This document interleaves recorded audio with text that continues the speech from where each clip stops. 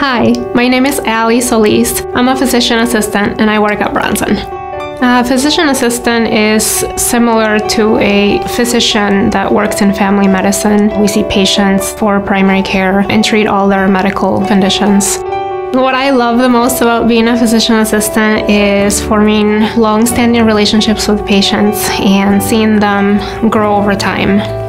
I actually like working with underserved populations. There's quite a lot of health disparities in this area, and I have a lot of passion and experience serving this community. I became a physician assistant because when I moved to the US, there were not a lot of providers that spoke the language, and my parents had a very difficult time finding someone that could communicate with them. I treat patients of all ages and backgrounds, but mainly I also like to focus on people that are Spanish speaking because that is actually my primary language. When a patient comes to see me, I would like them to feel heard and come up with a plan that they're happy with.